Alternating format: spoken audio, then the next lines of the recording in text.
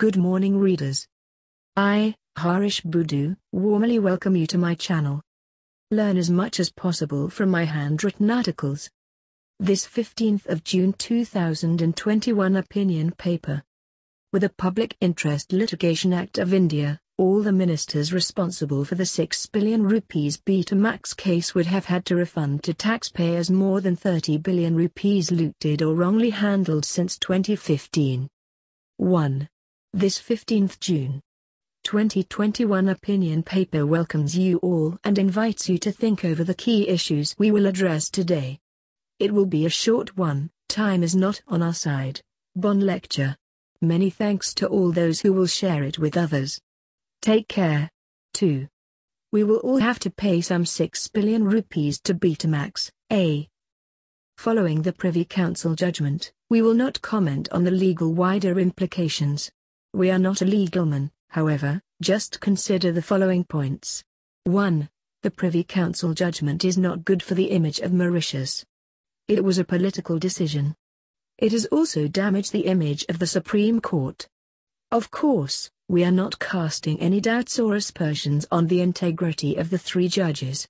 2.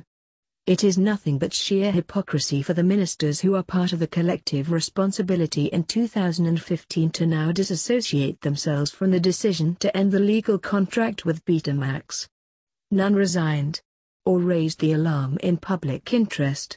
They were glued to their ministerial chairs with all the benefits they accrued from. Only Kuyans or other imbeciles will believe in the floods of crocodile tears. Make no mistake, the 2015 ministers who are waiting and shedding crocodile tears today are as guilty. 3. It is horrible at what this beautiful country is enduring at the hands of politicians from both sides of the political divide that for the last 4 decades the country is bleeding profusely.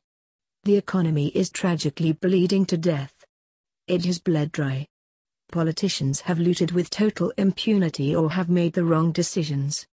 And the tragic tragedy is that the public is party to the lawsuit or bankruptcy by guilty conscience. By dead silence. By being a passive onlooker. By being a lifeless spectator. By being a submissive and receptive bystander or observer. Of course, politicians have taken it all at a license to abuse and loot. Tell me, since when are we raising the alarm? 4. With that dreadful background, consider the following scandals which have greatly contributed to bleed the country dry with a silent and patient population. And please note, we are but writing from memory and the figures are not exact but are close to truth. A. Betamax, 6 billion rupees about. B. Hedging of STC and Air Mauritius. 3 billion rupees or so.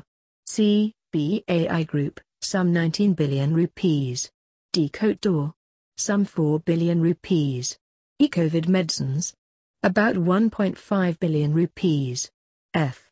Britam, some 4.2 billion rupees. Former Judge Bushandimar is sleeping with the report since May 2017. J. SBM, some 2 billion rupees fraud. H. Liverpool, about 400 million rupees and so many others. 5. And worse, fate is very, very cruel to the nation.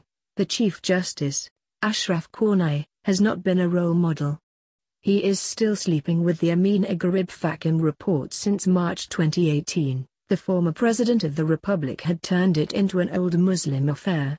Though the Muslim community did not support her. Ministers and law enforcement officials, and most especially BOM chief, were entertained by her. Ivaro Sobrino bribed quite a few. Amin-e-Garib-Fakim bought gold for 500,000 rupees. Many Muslim lawyers at the Electoral Commission were recruited by her. Where is that report, Mr. Chief Justice? Face me in the court of law if I am lying through my teeth. You were the public prosecutor in December 1992 when I was condemned to 6 weeks imprisonment. I do not mind facing you again. 6. In India, there is a Public Interest Litigation Act. In the case of Amin-e-Garib-Fakim scandal, the Chief Justice would have been condemned to refund taxpayers all the money paid to her since 2019 also. Some 300,000 rupees per month. 7. And with the Public Education Act, All the ministers responsible for Betamax hedging, BAI, Cotor, COVID medicines fraud, Britam, SBM, Liverpool, etc. would have been condemned to refund taxpayers each and every rupee. All their properties would have been confiscated. Listen, friends, history is my witness.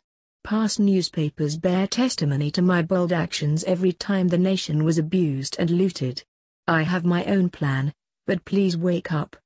To be continued. Keep reading, keep learning. Like and subscribe for more thrilling articles. Thank you for watching.